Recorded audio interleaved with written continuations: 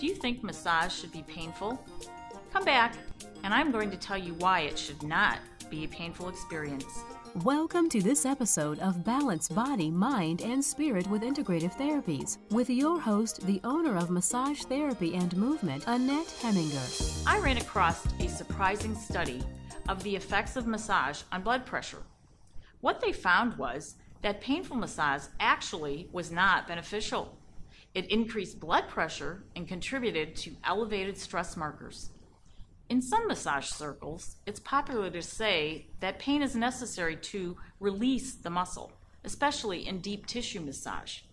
It is not a muscle that needs to be released, it's the fascia that surrounds the muscle. Your body makes a knot to compensate for a postural problem. I once had a massage and the therapist found a knot in my right thigh. He proceeded to strip that knot, and oh, it was so painful. Not only did I not relax, but my right hip hurt for days, and I had never had pain in that hip before. If you go to get a massage for a sore neck or shoulder, the problem might be in your back or even your foot. Posture is affected by past traumas. A trauma could be a car accident, a fall, or a repetitive job function like keyboarding. The effects of every trauma are cumulative. Maybe you fell off your bike as a child. Your body compensated to protect your brain and spinal cord. Later in your 20s, you were hit from behind in a car, and a year later you developed headaches.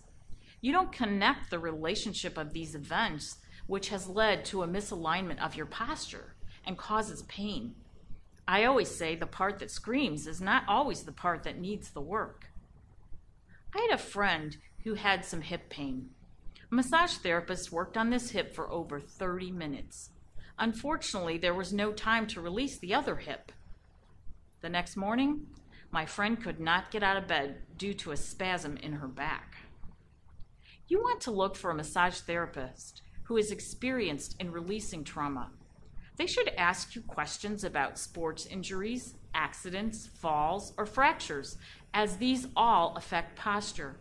A massage therapist should not start to work on one body part without taking a history into account. Although massage should not be painful, there is a hurts but feels good sensation as the trauma is released. But you should not wince when getting a massage. The pain sends the body into a stress response and it can be detrimental. If a massage therapist promotes no pain, no gain, run.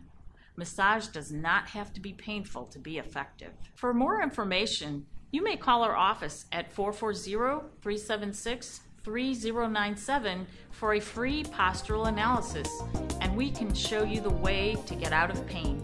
Thank you for watching Balance Body, Mind, and Spirit. For more great information, visit massagetherapyandmovement.com. Also, browse the other shows found right here at Northeast Ohio Biz TV Shows.